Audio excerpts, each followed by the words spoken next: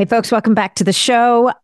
Today's guest is a repeat guest, Dr. Amy Killen. And Dr. Killen has amazing information to share with us, plus a little tidbit on an oral peptide formulation that we don't actually talk about on the podcast, but I wanted to share with you guys for the end. So make sure that you check out the show notes for the link, and I'm going to describe a little bit of it in the intro. And let's just jump in. In this episode of the Biohacking Superhuman Performance podcast with guest Dr. Amy Killen, we explore the world of stem cells, what they are, how they perform in the body, and how they work to increase longevity. Stem cell therapy is still being researched and regulated, but there's an amazing amount of potential for healing and increased longevity with these powerful cells. Like at the end of the day, if we're planning to live a lot longer, we're going to need powerful regenerative strategies so that we can live well. Now, we also dive into exosomes, the small molecules that can penetrate places that stem cells can't. We talk about aesthetic procedures that are popular with exosomes, as they have the power to restore hair and rejuvenate skin and are used in many skincare products. We even go over ovarian rejuvenation, and we talk about rapamycin, a potential prescription drug for delaying menopause. Overall, this episode offers guidance on stimulating stem cells right in your own home. We talk through different tips such as supplements, fasting, getting sun in a healthy way for those who aren't in a place to budget for stem cell therapy at this time. Dr. Amy Killen is an outspoken advocate, and she's become a friend. Her personality is fantastic. She just sparkles for empowering people to look and feel their best by merging lifestyle modification, integrative medicine, body identical hormones or bioidentical hormones, energy modalities, as well as stem cell therapies. She's the founder and CEO of the Human Optimization Project, HOP, H-O-P, a longevity-based subscription supplement company that stays on top of the science and constantly updates its ingredients for customers who cannot devote their lives to reading the latest research sourcing the best therapies. I'm going to be trialing the HOP box in the next little while, and make sure that you stay on top of my social media because I'll be posting about it there. I totally love her Instagram, and you guys definitely need to check her out at Amy B. Killen on Instagram. Now, about that peptide formula, Dr. Killen also is behind a novel BPC 157 oral formula called Rapid Rebound, I think it is. Yep, called Rapid Rebound. And it's a really unique formula. They combine BPC 157 with PEA, as well as AOD 9604. Now, some of you guys may know AOD 9604 as a growth hormone secretagogue. In this instance, it kind of stacks with the BPC and the PEA. And yes, it is orally bioavailable. So that's something to check out. If you want to check out this formula, you can go to levlabs.com, levlabs.com, and use discount code NAT20. And now let's jump into the episode. Hey, folks, just a quick reminder that all of the information presented in this podcast is for information purposes only. No medical advice, no diagnosing, no treatments suggested here. Before you try anything that you hear about or learn about here, make sure that you check with your medical provider. Dr. Amy Killen, so excited to have you here today. Welcome to the show. Thank you so much. I'm so happy to be here, to be back here. Yeah, to be back. I mean, you were one of my first guests. I think I had you on the first year I had the podcast. Like, it was so long ago that I had to scroll and scroll and scroll. And I went, yeah, there she is. So anyway, it's 3 years later. I know you a little bit better, and you've done amazing things. I mean, you were doing amazing things then. So now you're just next level amazing. And we were sitting here talking before the podcast about what we're going to talk about, because your range is you've just got such a great range. And I love your Instagram channel, like the way you present information. There's you and there's another doctor, Carrie Jones. The two of you are honestly, should your side hustle should be stand-up comedy. And it's not. I think I just embarrassed myself more than anything. I don't think it's really that funny. But. No, you've got this beautiful way of articulating and communicating information that's accessible. And like lately, you've been, and we weren't going to talk about this, but I don't care. But lately, you've been really leaning into hormone replacement therapy. And because I was just telling someone I was I was at a birthday dinner last week with a group of super smart, really well educated, close to 60-year-old women. And all of them are paralyzed with fear when it comes to hormone replacement. And I'm just sitting there like you. Yeah, like this. Come That on. gives me palpitation. That makes me so anxious to hear that. Right? Because I'm like, why? Like why? And so they all think that you're going to get cancer. And so I mean, we could spend 10 minutes talking about this because and both for women, and it's funny because men have no problem with hormone replacement. I feel like men are like, just bring it. Bring it on. Yeah. I want it. Give it to me. And women are like, yeah, no, I can't. I couldn't. I shouldn't. So can I hand you the desk and just let you have a little baby rant? I'll be brief, but the reason I've spent so much time recently on Instagram is because of this reason. Like I talk about a lot of things in health, but there's very few things I talk about that I get such pushback on from other people. And that pushback is completely incorrect and ill-informed. And so the whole idea in the last 20 years, from the Women's Health Initiative, they came out with this misinformation and misinterpretation of data around this study, and it scared the pants off of women all over the world. That 20 million women or so were denied or taken off of HRT.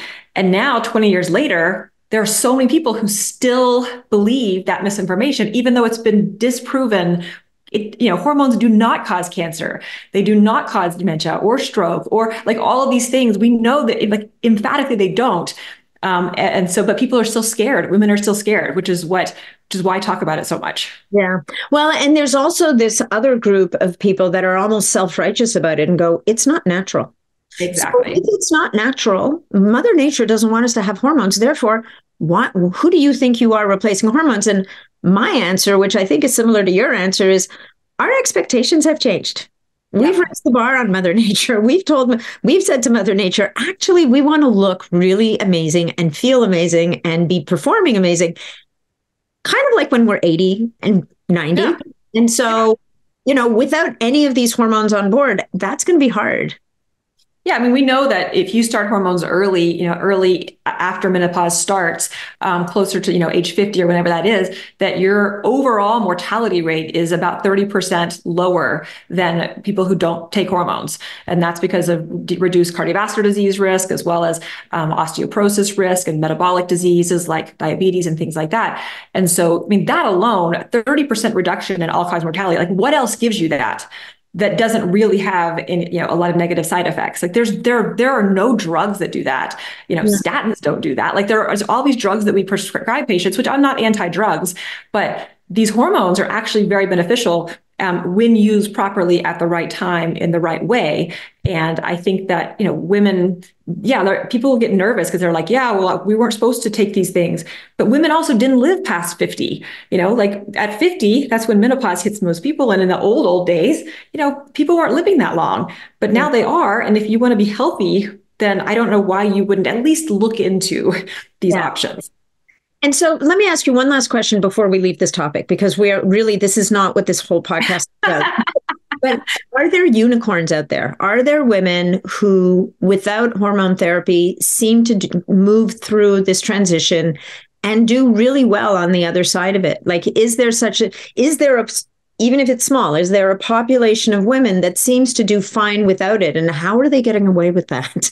Do we know? I mean, there are absolutely women who go through menopause. They don't have a lot of symptoms. They're not that uncomfortable. They feel fine. And they may live to be 100 years old. And so I don't think we can say hormones will make you live forever, but we know that when we look at population data, when we look at disease, specific diseases like diabetes and obesity and heart disease and some of these major killers of women, that when you start hormones, especially estrogen, early, you're reducing your risk of getting those diseases and developing the problems that come with them. So I don't, everyone has their own biases, but I just think if women were informed and not scared, then they could make a decision about what's right for them.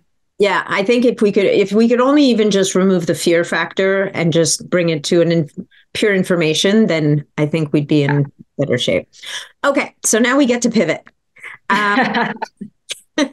Because we're going to talk about one of your other passions. And I think it's the first thing I heard you speak about ever, I think, was stem cells, because you were working in and you might still be working in this clinic with right? Doing all kinds of cool stem cell procedures. And this goes back a few years now.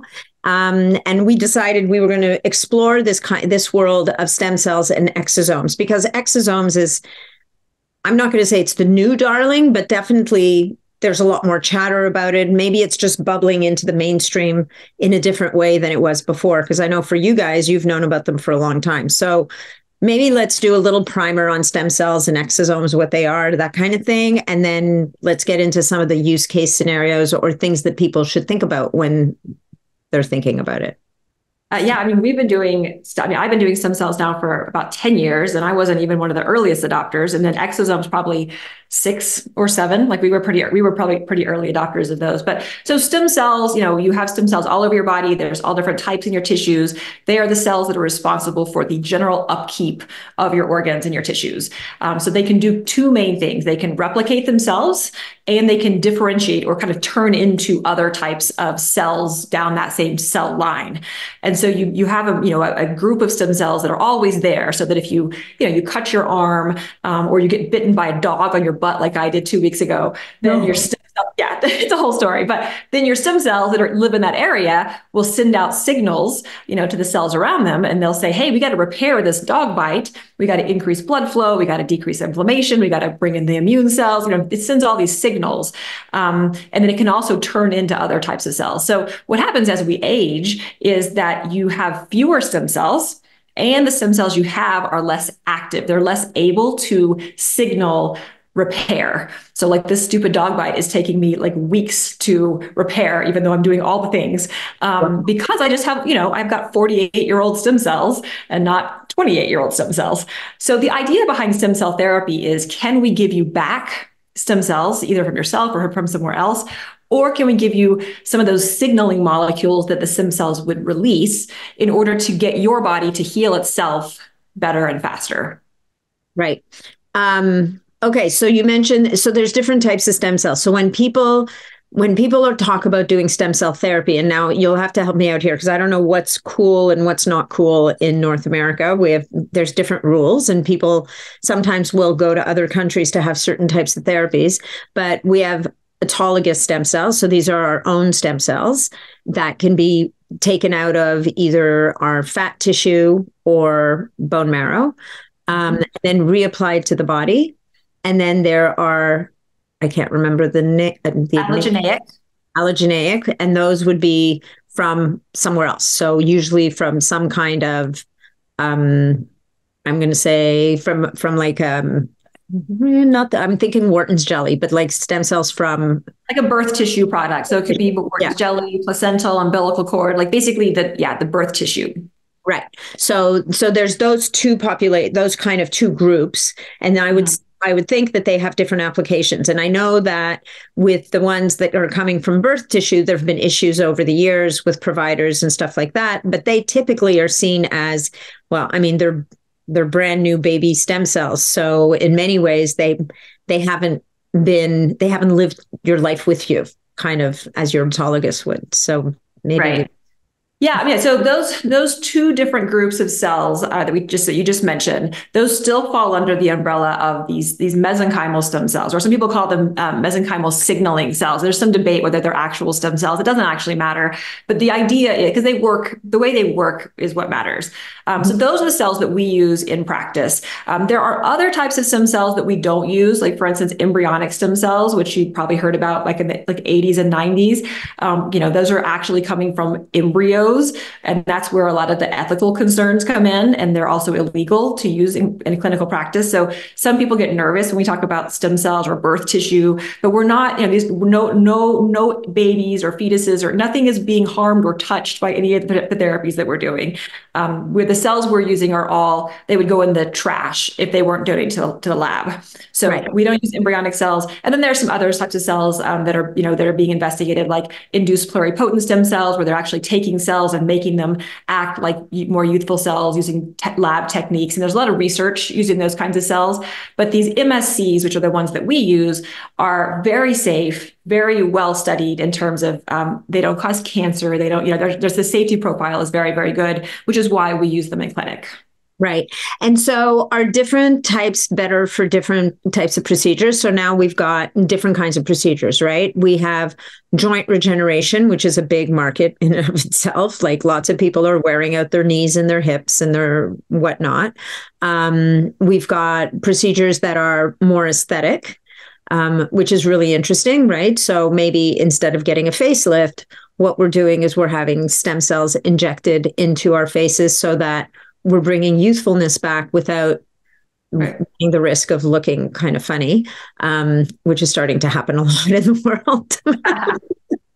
No judgment. I'm not judging. I'm just saying.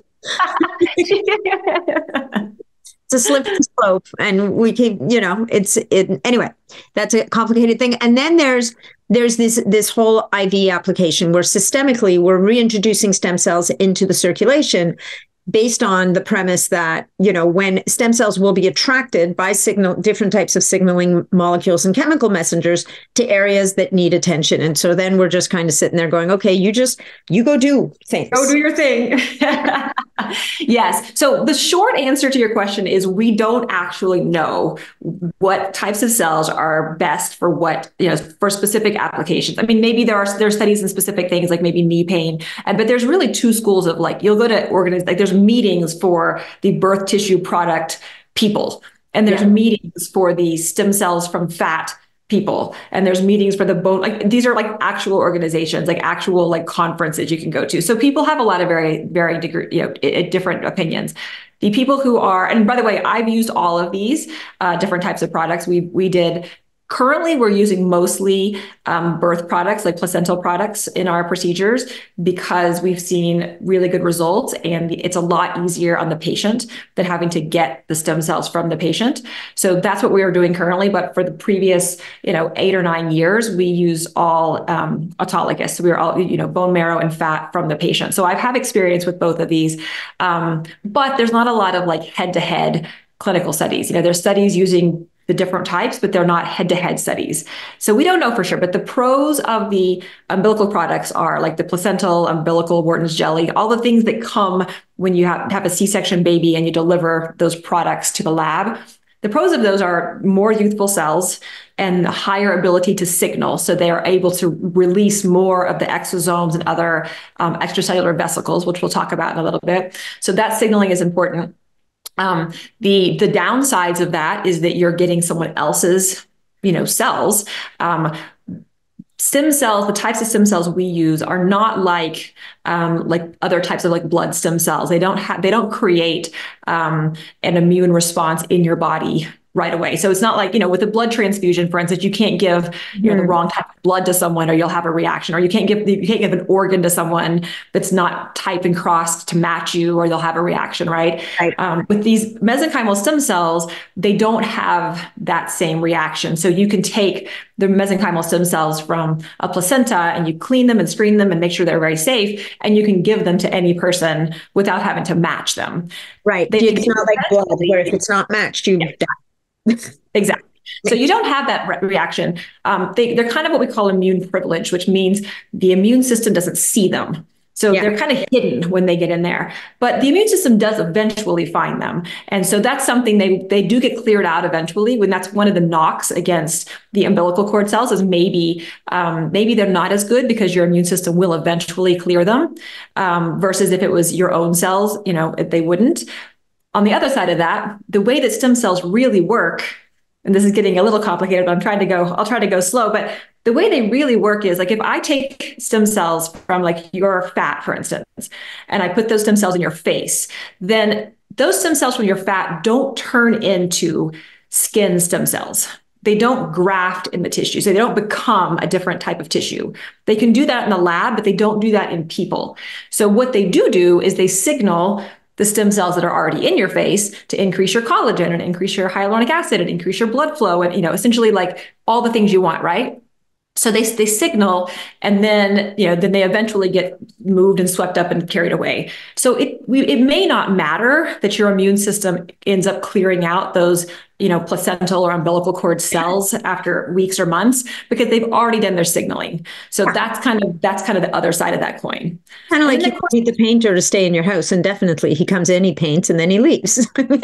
Exactly. And there's some people who definitely think that the autologous route is the way to go, because it's your own body, it's your own cells. They already know what to do. It's like perfectly in sync with your body. So I think that either one is great. The one, if you're using your own cells, they are more invasive. And certainly if you're older or if you're sicker, then your cells are not going to be as good, unfortunately. Yeah, no, that totally makes sense. How important is it what's going on in the body when you introduce stem cells? I think at some point I don't know if I was talking to someone but the point was made that if you're let's say for a knee, because I talk to you talk to two populations of people. You talk to people for whom stem cells were transformative, in a joint, let's say, for example. And then you talk to other people who are like, oh yeah, I got an injection in my knee. It didn't do anything. And sometimes you look at that person and you kind of go, I can kind of see it, because, because they've had a knee injury for a very long time, let's say, they've been more sedentary. Maybe they haven't watched their diet as well. So they've put on a bunch of weight. And we know that with excess weight comes inflammation, plus the joint itself is very inflamed because there's all this pressure on it.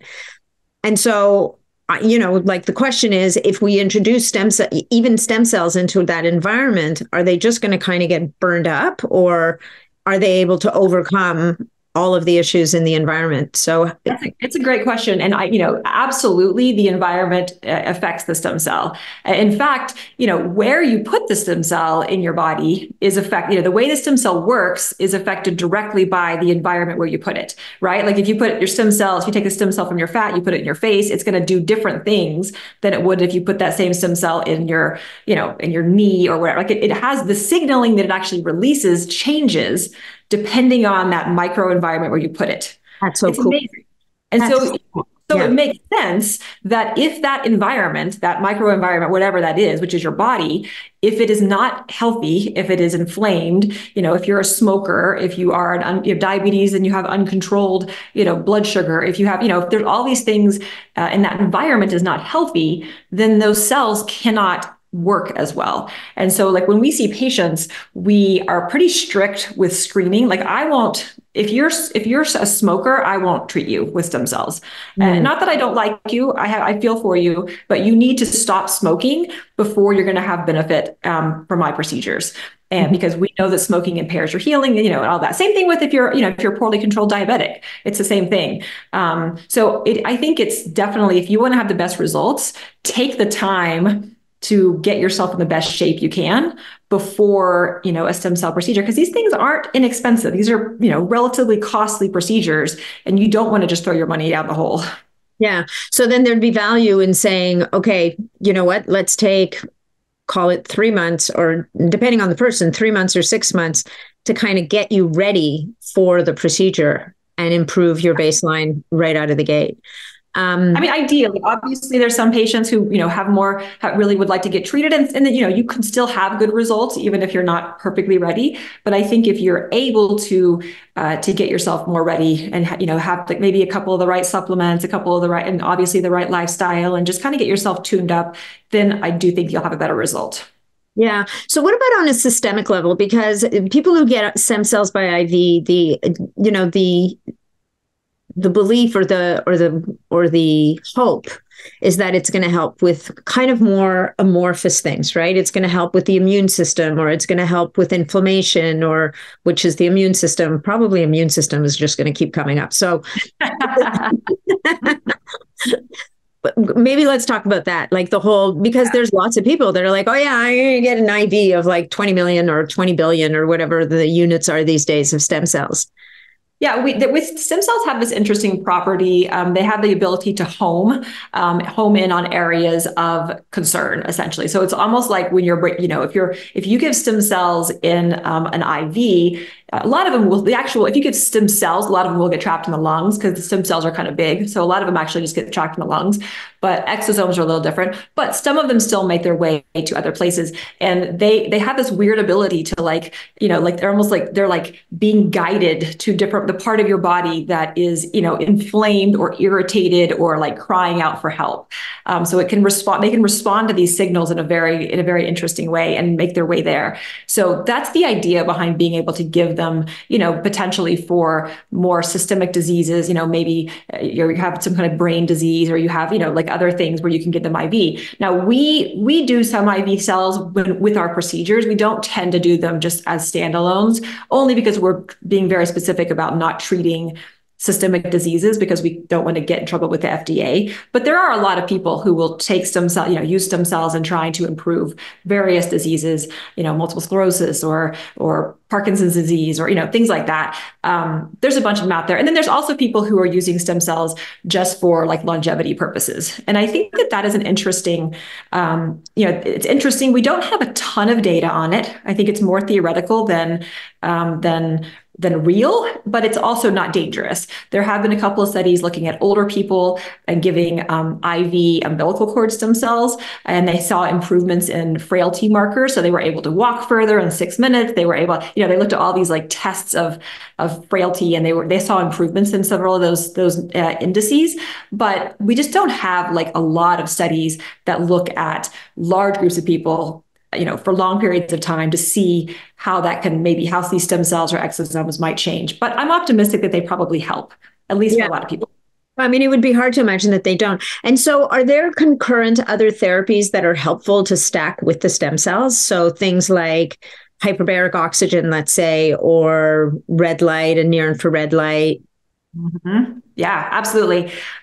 So anything that increases nitric oxide is going to be great because nitric oxide and stem cells are like little best friends. Nitric oxide will increase stem cell activity and make them work better. So that can be red light therapy. That could be, nitric oxide supplements like the NO2U, Nathan Bryan's company, which we're a big fan of. We give that to our patients.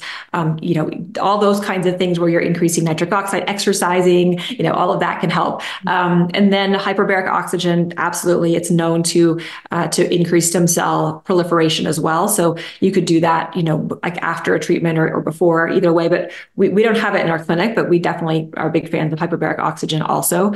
And then red light therapy outside of nitric oxide also has other qualities in just by itself. Light, different spectrums of light, especially the red and near infrared, can increase the way the stem cells behave. It could affect their ability to move. It can affect their ability to release growth factors. So like for a lot of my cosmetic procedures, I recommend red light therapy in general, but especially after stem cell injections in the face or the hair, places like that, or even the vagina. I do a red light therapy home device for my patients after I do the vaginal injections, just for that reason. The Joylux? Yep. Yeah.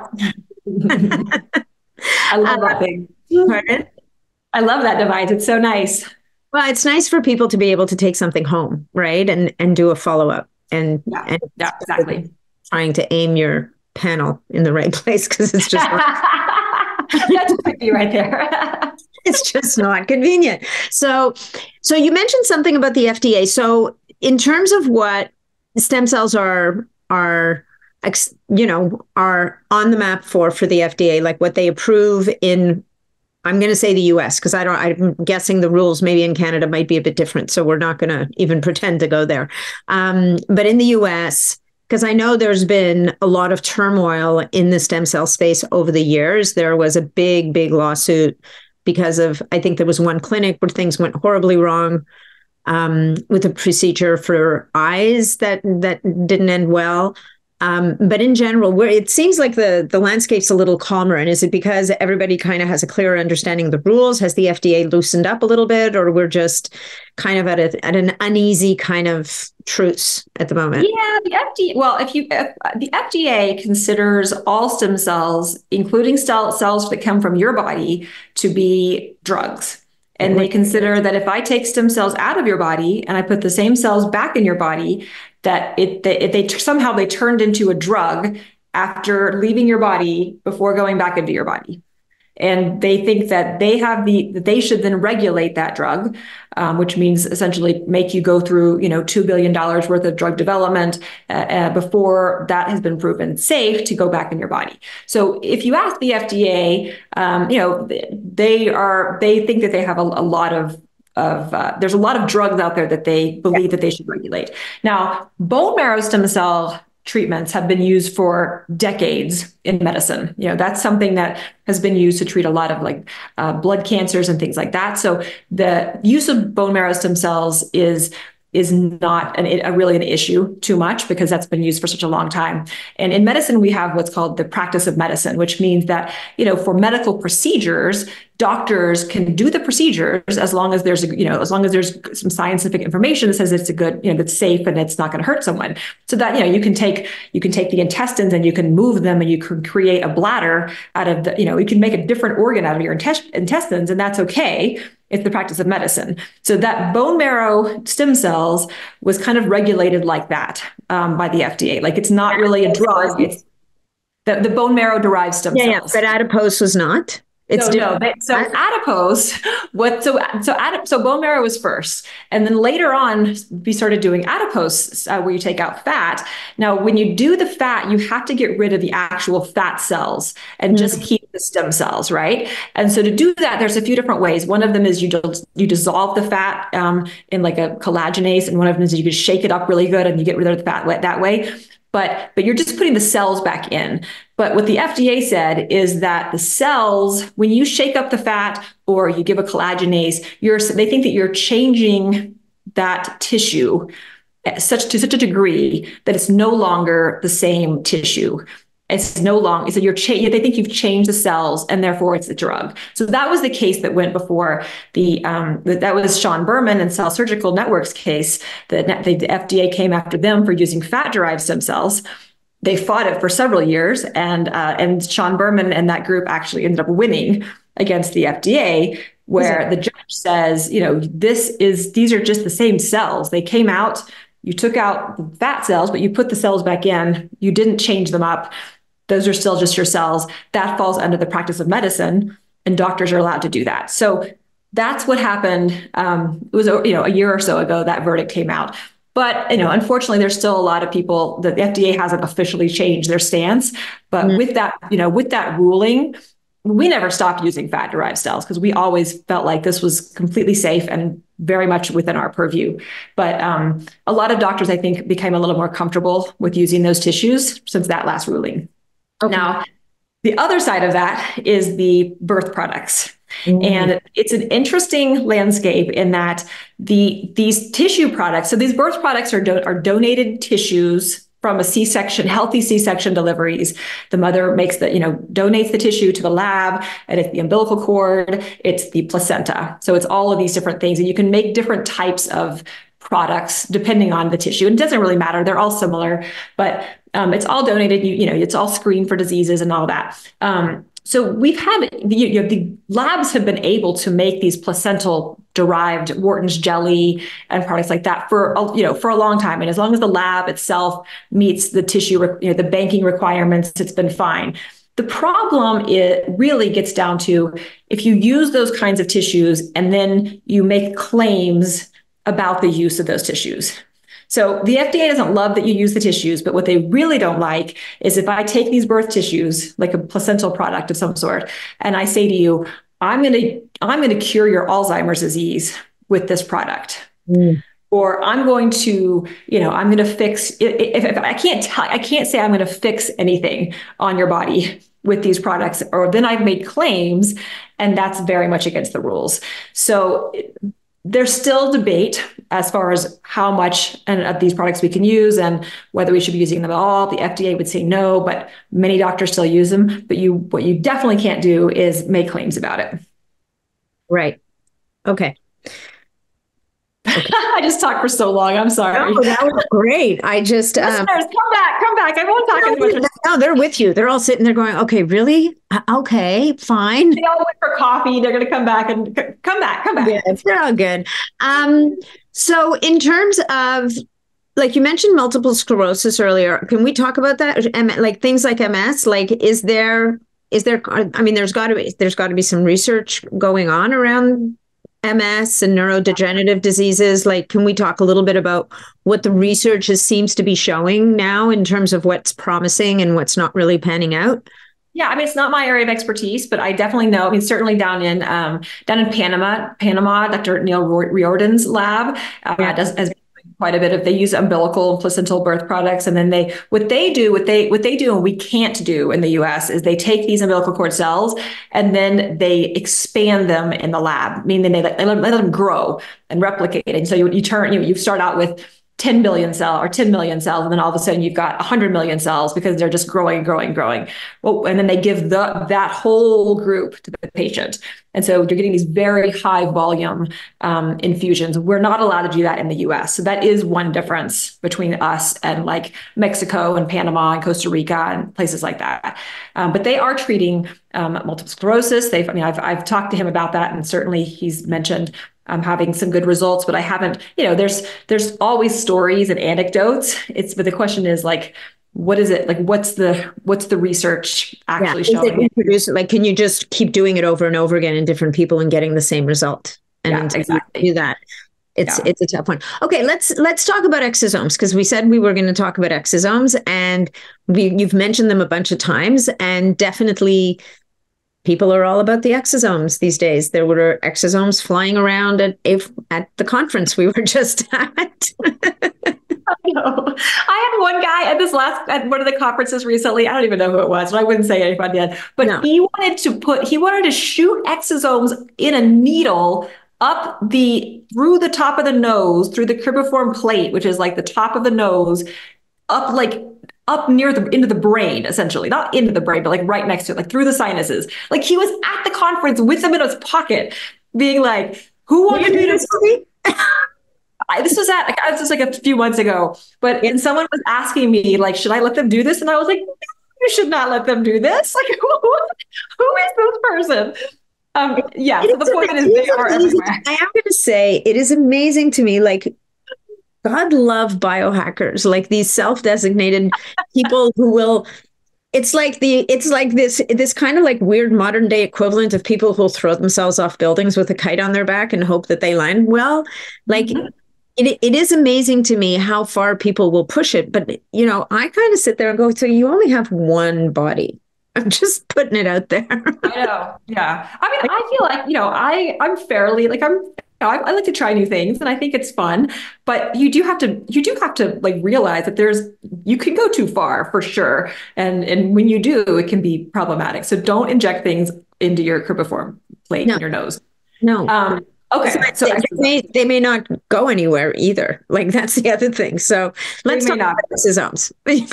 Yeah. So stem cells, one of the ways that they end up sending their signals to the areas around them is that they release these little tiny, like messenger bubbles. I think of them like little baby bubbles of information. And within those bubbles are called extracellular vesicles, or EVs. That's kind of like the blanket term. And then exosomes are just a type of, a specific size of extracellular vesicle. And, EVs are the ones that's the whole group term.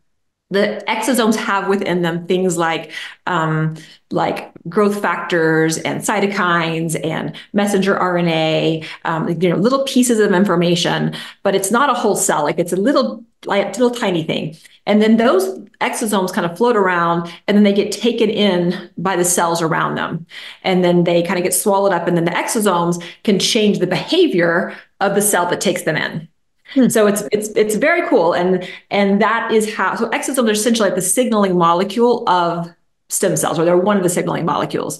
And so the what's good about exosomes is they're very, very small, and they're not a full, like, alive cells. So it gives us a lot more opportunity to use them than having to have like a live stem cell, which is very hard to keep alive, as you're trying to use them for different things. Exosomes are small enough to go through your skin. So you can actually apply exosomes to your skin, and they will eventually get absorbed. I mean, it can take like 18 hours, but they'll eventually make it through those top layers of skin, whereas stem cells would not. Their exosomes are small enough to get through the blood-brain barrier. So if you give them in an IV, they can get up to your brain.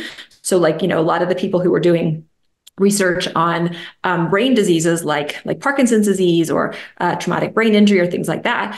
They're looking at exosomes because you can get through the blood-brain barrier without having to do anything to the person to get them up there. And stem cells won't, right? They're too big. Stem cells won't unless the blood-brain barrier has been disrupted. So if you have an acute injury to your brain, like if you have a traumatic brain injury, you're playing football, you get knocked in the brain, that blood-brain barrier is inflamed. And when that happens, you get like an opening, like it becomes like anywhere else. Like it's like the integrity of the barrier is disrupted for a period of time. And so that would still potentially let the stem cells in if you gave them an IV. But later on, you could always give exosomes because the exosomes are always smaller to get up there. Right. So what have you seen with exosomes in terms of the benefits? Like, if somebody's listening to this and says, oh, that sounds interesting, but who should think about exosomes that we know of at this point? The most common things we use them, the most common things that you'll find them used for is aesthetic purposes. So like hair restoration and skin rejuvenation, because technically, according to the FDA, we're not supposed to put exosomes inside the body. Okay. So the FDA says you can only put them on the outside of the body. So like you can apply them to your skin, essentially. So what if you microneedle first? Does that count? I mean, I think it's fine. I've been using them for years, microneedling, but if you ask the FDA, I don't know, but I know that they say topical exosomes are what they think is okay. Everything else, they have to go through the FDA for the drug regulation pathway. So you see a lot of them being applied in aesthetics. You'll see them in skincare products. There's more and more. So, because what I've seen of exosomes, it seems to me like people seem to think they need to be kept at minus 80 degrees, like really super frozen, and then thawed right before use. Yeah. Otherwise, they become useless. And yet, I was actually going to ask you about this. When we see skincare that says it has exosomes or stem cells in it or whatever the language is, my understanding is certainly stem cells have to be kept super frozen, like minus 80, yeah. I believe is the temperature. Yeah, I mean, for sure, skincare products do not have stem cells in them, or they have dead stem cells. I mean, yes, they could have dead cells in there, but they're not alive in any skincare product. Exosomes, the same thing. They're not really alive, but you could still have an intact exosome that still has the messaging inside of it. And it's not going to be as potent for sure as if you get it right out of the freezer and defrost it like we do in the clinic where we use for facials and things like that. But I think that there's the potential for still having some activity that, you still have some of the protein activity and some of the potentially some of the messenger RNA activity, but yeah, it's not going to be as strong. But I know it's a big avenue of research in the skin world in the last 5 years or so, is looking at how can we get these exosomes into skincare products to keep them intact, get them through the skin, and then be able to deliver those messages, to your skin to help rejuvenate. Right, because I guess part of it is how deep, what layer of skin are you going to get to affect that change? Because I think that's where we get all crossed up, right? We spend all this money slathering all these amazing things on our skin. But I can tell you from where I'm sitting, just having hit my 60th birthday, I'm not like my actual skin looks fine. It's what's happening under the skin. The support system is what's starting to. Yes. And tell me. None of things really, even stem cells, even when you inject them, even exosomes, none of them are great for renewing the structures underneath the skin. They're really much better for skin. So we use them, we can inject them or put them topically, and you can help the skin look healthier. But you're not building up the fat, the fat pad that you lose with age. With age, the bones also start to, you absorb, the bones around your eyes, your orbital rims get bigger. Like everything is it's like your body is you're killing me. Not you. I mean, it's me too. It's all of us. But it's, unfortunately so stem cells don't necessarily stop that from happening. And certainly you're not going to give you back as much volume as fillers or things like that. But they are great for the skin itself, for wound healing, things like that. Yeah. So in terms of regenerative stuff, in terms of Because I interviewed someone else yesterday who is doing facial rejuvenation that is not, he's not using fillers, he's not cutting. He's doing things like, and I don't know if this is your area of genius or not. I mean, you have so many, so you would be forgiven if this wasn't one of them. But he's doing things like fat transfer, which is interesting because as we're talking about fat, and people will think of fat as blubber, blech, useless, don't need it. What does it do anyway? It just looks nasty. But if you really think about fat, it's really a very sophisticated tissue. Like it is hormonally active, it's metabolically active, it's full of stem cells. And so he was kind of talking about doing fat, and he's not the only one. I've seen people doing fat transfers into the face, and he actually uses it even for breast reconstruction. So is that really the only avenue for readdressing that kind of infrastructure a little bit? I mean, if you want to be natural and you don't want to do a facelift, then fat transfer is probably the best thing. You can use something like PRF, which is platelet-rich fibrin matrix. So it's like PRP, which, you just get your blood, you spin it, you get the platelets. You take that and you essentially can make it a little thicker. And so it's more like a gel than it is like a liquid. And so, there's some evidence that may stick around longer, and maybe it's a little bit better at, keeping the volume there versus PRP, which doesn't really help the volume that much. Fat transfers I don't do them myself, but I have in the past. We've gotten a lot better at them. It used to be that when you put fat somewhere, only like half of it ended up staying. Like over the course of you'd look great. You're like, oh my gosh, beautiful. And then 2 months later, your face looks like it's like kind of fallen back as it was before. So it's not horrible, but it wouldn't stick. And so one of the things that they do that's actually made it work better is you add stem cells to your fat graft. Like you super concentrate the stem cells in that fat before you put it in there, and that helps the fat graft stay longer, so that you're having better results with that. But it is. I haven't ever done that on myself, but I think it's a good tool to use if you have a little extra fat. Yeah. Well, and it was interesting because then I asked them. So I'm like, okay, so let's say somebody comes to you for fat transfer, and then they go and they decide, okay, this is great. Now I've got to drop 20 pounds. And they decide they're going to get their hands on a GLP-1 agonist, for example, and they drop 20 pounds. I'm like, what happens to the fat transfer? And he started laughing and goes, yeah, that would be contraindicated. Because, it's the fat's going to go, and you've just spent all this money and put all this energy into moving fat around, and now it's going to disappear on you. Yeah, that's true. That's one of the problems with it, I think. Yep. Yeah. Okay, so we've talked about all these fancy schmancy, amazing procedures. What about people who either don't have the money or, it's not in their will? They're like, yeah, I don't want to do that. Like, what can I do to stimulate my own stem cells or naturally? And there's definitely things, lifestyle things we can do. But also even in terms of, from a longevity perspective, there's still other ways or other supplements or other things we can bring into the picture that can help us to live a more vibrant, healthy life. And we're going to leave off the basics. We're going to assume that this audience knows that you've got to be sleeping, you got to eat the right diet, you got to all that stuff. But now, next level stuff, without going to the lengths of harvesting stem cells and bringing them back, or exosomes, what are some of the other things that people really should be thinking about just to kind of live longer, healthier, more vital lives? Because, one thing, actually, I'll interrupt myself before you jump in here. And, if you look at all the centenarians that get interviewed these days, because, I guess because of media and social media and whatever, we find the people that are 100 or 110 or 100 and whatever years old. And I'm pretty sure none of them really set out to live 100 years old. They just did. None of them are doing stem cells, fat transfers, exosomes, all that stuff.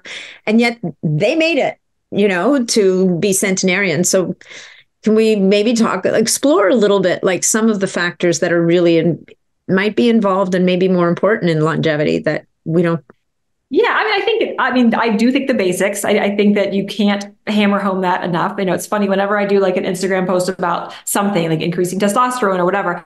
There's always people who are like, "But what about the basics? Like, what could you do naturally?" And I'm like, "Well, I just assume that you know that. Like, I feel like you know that."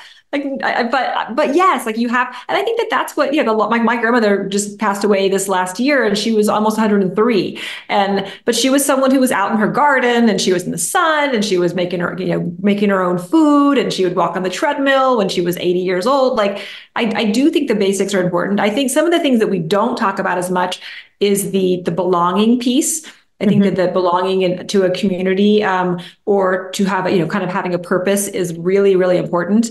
And we know, from the Harvard study that's been going on since the Depression, that a sense of belonging it's more powerful in terms of increasing your longevity than, social status or even genetics when you look at all the data. So that's something that, it's a little harder to like do by yourself. Like you have to have other people, right? To like belong to a person or a group or a community. But that is really, really important. And I think that's not touched on quite as much as it should be. Um, I think that, and then all the other like just basic stuff, like lifestyle stuff, I think is obviously very important. I think the sun is also important. I'm kind of this weird person in that I'm really concerned with good skin health, and skin aging. And I tell people, put on your mineral sunblock or your skin's going to age faster. But I also see that the sun has actually been very beneficial to get, at least in small doses, because we have these population studies, like the Swedish study, where people who didn't get sun, lack of sun exposure was a risk factor for dying on par with like, smoking cigarettes for 20 years, or obesity or things. We know that lack of sun exposure increases your risk for multiple different types of cancer, including breast cancer and colon cancer, as well as diabetes. And, like the list of things that are worsened by not getting sun occasionally is pretty large. And I think that, because we've told ourselves the sun is bad, people aren't going out, and, we're just inside more. So I think some sun exposure is important too. So can you qualify some? Because I remember once saying to someone, and she was horrified. I said to her, look, like 20 minutes, middle of the day, no sunscreen. Like you would have thought that I told her to smoke a pack of cigarettes. She was just horrified that I would even suggest such a, and she's like got the hat on and the sunscreen. I'm unfortunately at the other end of the scale. I was a lifeguard growing up. Like I've had a lot of sun exposure. And if you put me under the right light, you would see all those years of too much sun exposure, like, the damage it's done. But, and I know it's going to be different based on the individual, but is there some little guidance we can give people in terms of? I say don't burn. Don't ever burn. That's number one, because the burn is, burning is DNA being damaged, and it may not be repaired, and it's cancer risk, and it's all the things. The sun definitely can cause harm. In the Swedish study, when they looked at all the population of people, they found that the people who had the highest, like it was like a dose response curve. The people who had the highest sun exposure had the lowest overall mortality. People who had the lowest, and it was like everywhere along the way. Like if you were middle of the road, you had the, kind of middle of the road mortality. So with in that study, more sun was more benefits. For me, I think it's something, it really does depend on your skin type, what else you're doing, where you live, all of that. But I think 20 minutes, 10, 20 minutes, if you're looking at just vitamin D production, which is part of it, but it's not all the benefits of the sun, you probably only need 10 or 20 minutes a day or every other day or something to get enough vitamin D, to get you into that range where it's a little healthier, 40 or 50 or something. But there's so many other benefits from the sun that we don't really know how to quantify, like the nitric oxide benefit, like the serotonin and the oxytocin, and some of these other things that we don't really check, that I think are beneficial. So, for me, like I'll wear a hat and sunblock on my face and my neck, because those things get sun all the time. I don't want them to get sun. But then I'll go out with like a tank top and some shorts and just, like I feel like my body doesn't see that much sun. And so I think that I go out until I feel like I've gotten a little bit of glow, and then I'll go back inside. But I don't know if we know the exact amount of sun you need. Yeah. And there's also the story about how toxic some of the sunscreens out there are, right? Like we've created this paradox for people where we tell them, wear sunscreen, stay out of the sun. And yet a lot of the sunscreens that are on the market themselves are filled with chemicals that are ultimately carcinogenic. Yeah. And there's sunscreens and there's sunblocks, and sunscreens are the chemicals, and those are the ones you want to stay away from in general. And there's some that are probably fine, but like, I just think as a group, it's easier. The sunblocks are physically blocking the sun from your skin, and that's the zinc oxide, titanium dioxide. And that's what I tell, just those are super safe. They're not getting in your body. I mean, unless you're doing like a nano formulation, but just the normal ones that are just sitting on your skin, we have no reason to believe they're harming you. And they do a good job. Right. Okay. So you were saying sun, the basics, the whole 9 yards. And then in terms of, promoting our own stem cell utilization or mobilization, whatever the case may be, you mentioned earlier that hyperbaric oxygen therapy helps to mobilize stem cells, but that too requires going and finding a chamber and hanging out in there. So are there practices that people can do themselves at home or in their life? Exercise and, the red light therapy can be helpful. Like all of those, like sort of biohacking tools, a lot of them will help with stem cells, keeping your stress down, sleeping. We talked about those things, but that's where a lot of your repair happens at night. So you want to make sure you're sleeping. And then there are some different supplements that I think could be helpful as well. I think that any of the nitric oxide boosters where you're increasing nitric oxide, you're going to have improved stem cell activity. There's some other things like calcium alpha ketoglutarate, probably, and we know it in tissue studies, it has some stem cell activity, spermidine, any of the NAD precursors, some of the supplements that are considered these like longevity ingredients will work on the stem cell pathway, as well as, the mitochondrial health and the telomeres and all the other parts of the other hallmarks of aging, the things that are causing us to age. They'll work on multiple of those. What about fasting? Does fasting help your body to it's funny, and it's kind of like define fasting, because sometimes I feel some of the attributes, some of the benefits we attribute to fasting, you got to fast a long time.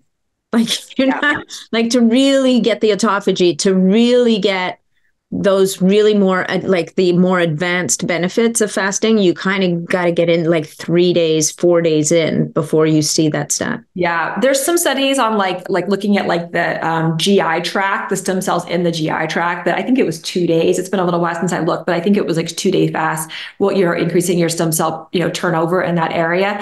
And I think that I don't know enough about the fasting literature. I know that there's talk about stem cell improvement and autophagy and all of those things. But the problem is we don't really have a way to measure that. That's the problem.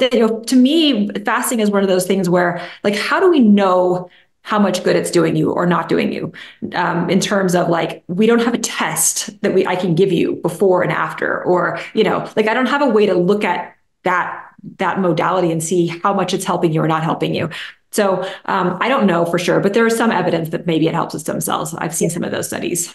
Yeah, no, and I feel there's a lot of inference.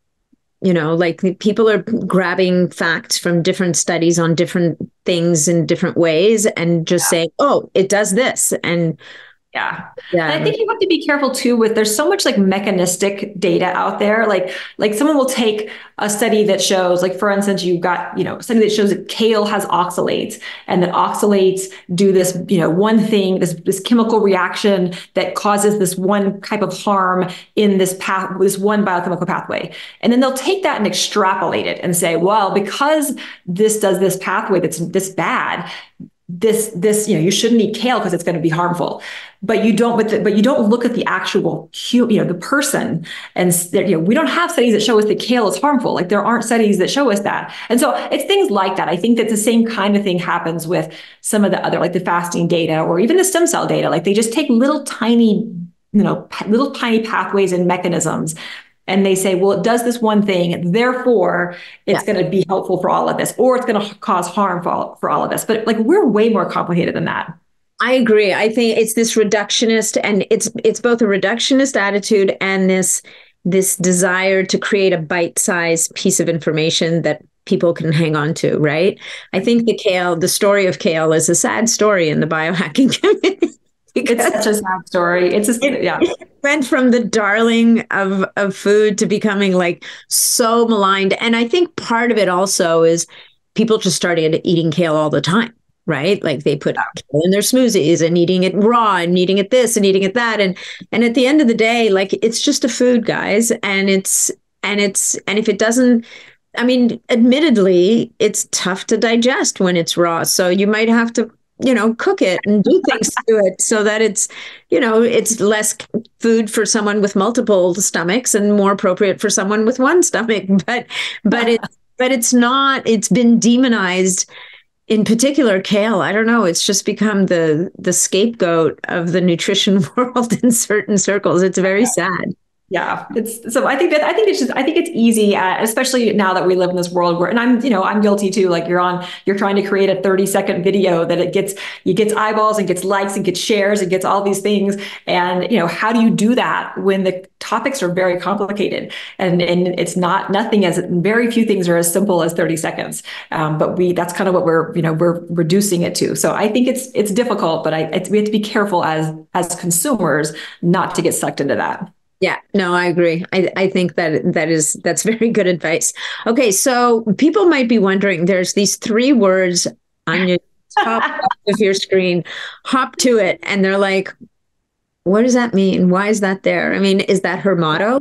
It kind of is my motto. It kind of could be. Yeah, exactly. It's kind of my motto. This is my company, Hop, which is a supplement company, and the tagline is "Hop to it." And it's also just kind of like my motto. Like it's kind of like a "just do it, hop to it." Like just get out there and but the HOP stands for Human Optimization Project, and it's a longevity focused supplement company that I created about a year ago to try to make some of this easier for people who don't want to do all the research themselves, to still kind of take the things that I think are the most beneficial. Yeah.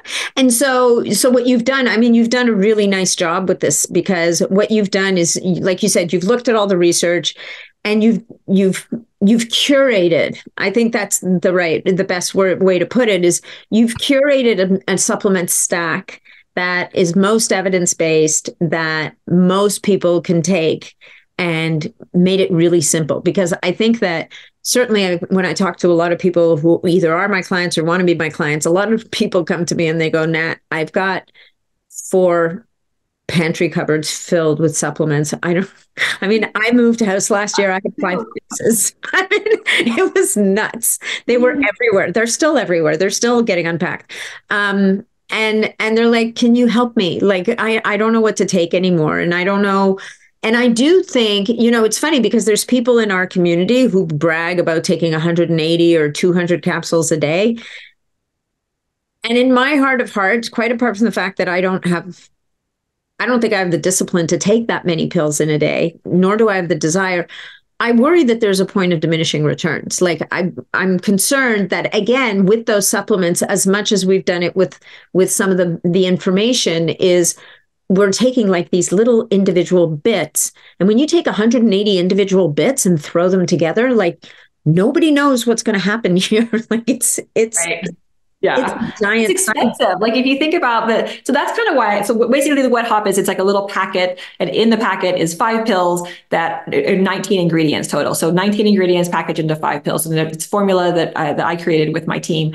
And I chose ingredients at the right dose to be efficacious for most people, but not dangerous. So we're trying to find that like middle ground, right? And I do agree that a lot of people, not everyone is going to take the same supplements or benefit from the same things, but we chose ingredients that we think most people could benefit from. And it's longevity screen, right? Like your filter is from a longevity perspective. You're not trying to meet people's basic needs. They're going to have to do that somewhere else. Yes. This is a longevity formula, as it were. Yeah, it's things that you're not going to get in high enough doses in food or at all. Like some things are just not even in food, and that that have been shown in some studies to have potential longevity or geroprotective benefits. So it's some of the things that we've talked about earlier, like the NAD precursors, like NR, spermidine, which I know you're a fan of, which I think has lots of great science and kind of good potential. It's some like hyaluronic acid, which is great for your skin, berberine, which is fantastic for metabolism and sugar and all that. And then we have a few things like vitamin D and B vitamins that just people don't tend to get enough of. But for the most part, it's things that you probably haven't heard of. A lot of them that your audience has, but like the regular person probably hasn't heard of a lot of these ingredients. But they're things that are sort of high level longevity promoters, or at least we think they are. Yeah. And so you've been, and the cool thing, quite apart from the packaging being awesome and having made it so easy, you take out a pouch, open it up, 5 capsules down the hatch, and you're done. There's always cool facts on each little pouch. I love the way you guys have put it together. Like everything about this product is just fun. And frankly, it reflects you, to be honest. I felt like supplements were such I just wanted them to be fun. And especially for women, like we're not necessarily just for women, but we speak to women a lot. And I think because I think women have gotten lost a little bit in like the longevity biohacker world. I mean, certainly your audience has you, which is amazing. But I think a lot of women just really are lost in this kind of male dominated world. And we wanted to have messages that made it like much more fun and accessible, and like you don't have to go out and like learn. Like it's just you can take what you want from it, make it easy. It's on the go. Like take it with you on your backpacking trip or your mountain biking trip or whatever. Live your life, and we'll be there with you. Versus like having to do all this extra work. So that's kind of the idea. Yeah, no, I love that. And I heard you say once that, as the science evolves, your plan is that you will reassess what's in that pouch. And, which I think, to put it out there that this is not a fixed formula, that this is we're learning as we're like acknowledging that, we're learning as we go in human health, human longevity, human vitality, and things are always changing. And so this formula will evolve as our knowledge moves along with it.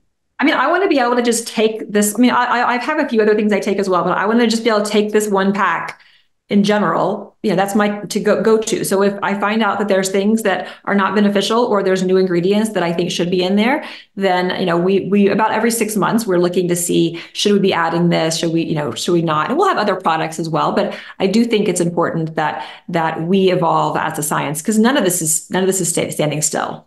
Yeah, 100%. And this is appropriate for boys and girls. Yes. It is. Yes. It's appropriate for everyone. They're pretty pink packages, but a lot of our customers are men and they don't seem to mind. So there's lots of different colors. There's lots of different colors, but it is a longevity stack. So is there an age that you think people, is it more age appropriate for, let's say, the 35 plus crowd, or is it? Yeah. You can certainly start it earlier, but I think about 35 is probably more appropriate as you're starting to like think about, the things that are causing aging that you want to start, your mitochondria aren't functioning as well. Your telomeres are shortening. You have more inflammation. These 12 now hallmarks of aging, you start to really become more aware of them in your 30s. And then certainly it just kind of gets worse. So I think starting to address them, in that time frame makes sense. Right. And maybe it'll keep you more fit so that when you do decide to do stem cells or exosomes, the terrain is in a better place to receive the extra love from those kinds of therapies. So, all right, Amy. So, there was one other thing we were going to talk about. We were going to talk about, okay, bonus topic, guys, just before we go. Because this is the classic saying goodbye and going, oh, no, wait, one more thing. We were going to talk very briefly about ovarian rejuvenation using stem cells. Oh, yeah. Yeah. And just because I think you came across some really interesting literature on this, and it's an interesting topic, right? Because, and I actually interviewed somebody else today who went through early menopause, I think at the age, she was in her late 30s.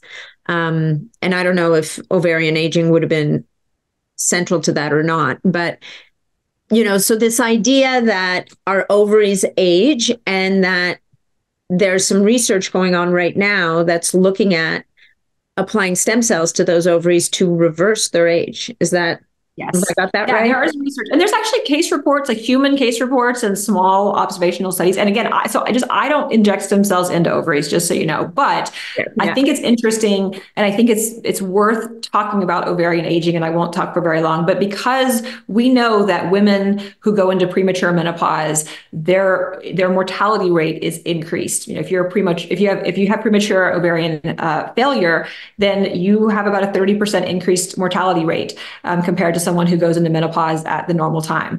And so that, again, it's the loss of hormones. So when you can't make the hormones, especially estrogen, then you are at increased risk of all these things. So there's research being done that's saying, hey, how can we stop these ovaries from aging so quickly? And so the stem cell injections into the ovaries is one avenue, and they have seen some improvements in that.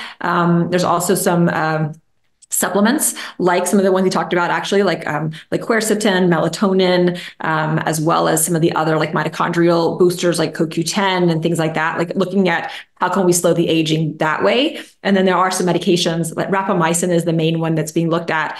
There's a study going on at Columbia right now, but that's we didn't talk about, like, rapamycin is an amazing potential longevity prescription medication that I'm a big fan of. And there's a study looking at, can we give this to women to help preserve ovarian function for longer? And so that's going to be interesting to see those results.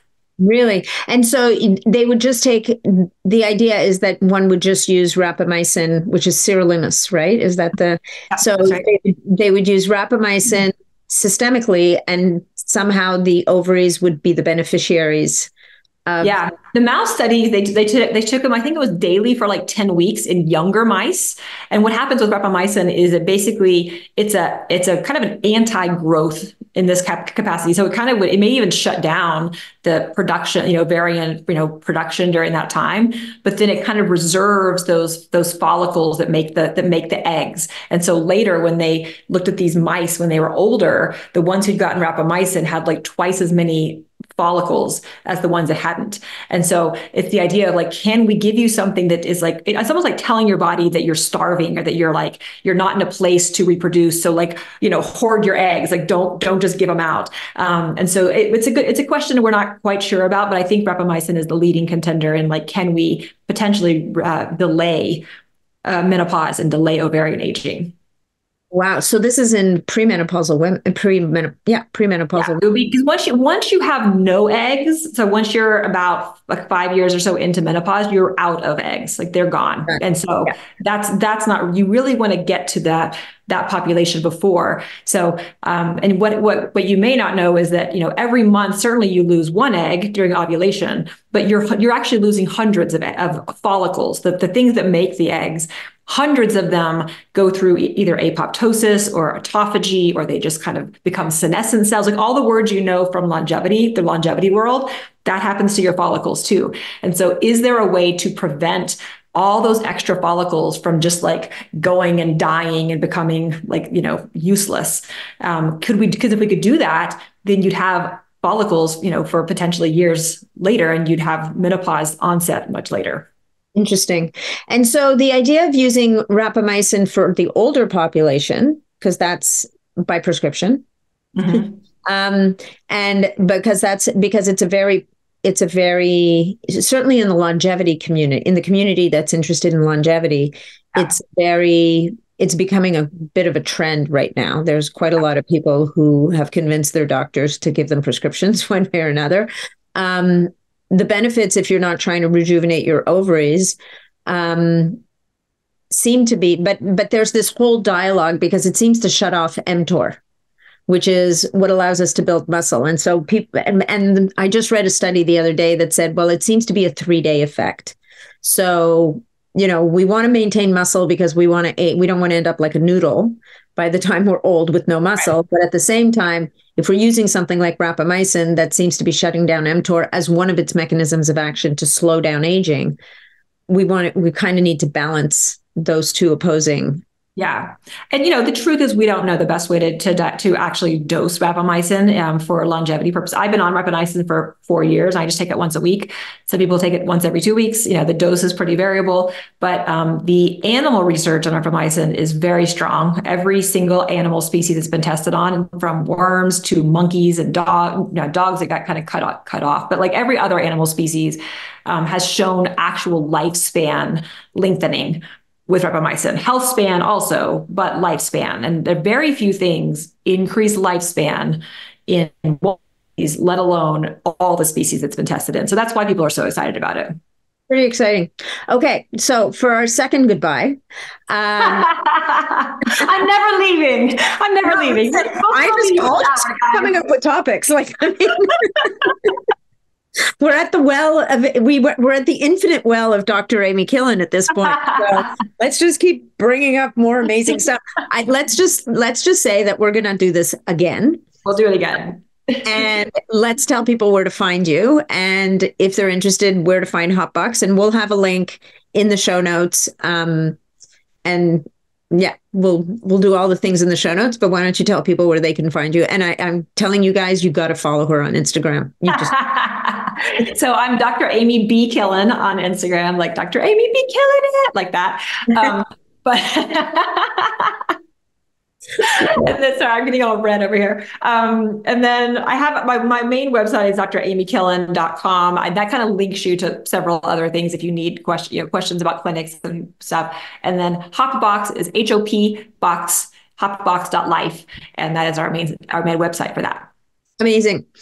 Dr. Amy B. Killen, thank you so much for today. This has been so fun, so amazing, and I'm looking forward to doing it again. Thank you. Bye, everyone.